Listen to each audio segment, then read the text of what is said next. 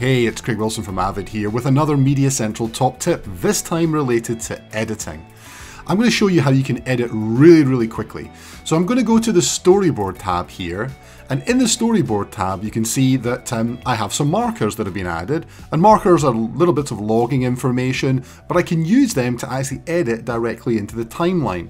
So for example here, I can just select the marker, drag it into the timeline, and you can see that it's giving me 2 seconds either side of the marker. So it gets the shot into the timeline really quickly for me, and I can then of course use it, I can trim it out, I can do other things with it as well.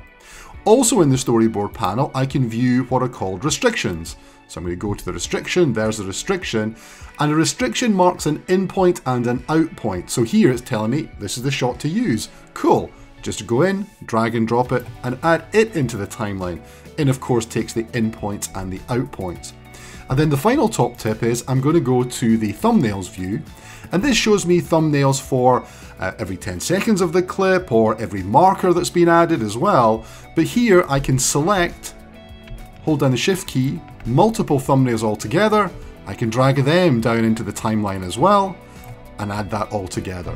So that's a quick way of using the storyboard panel to add markers, to add restrictions, to add thumbnails directly into the timeline. That's the latest MediaCentral top tip.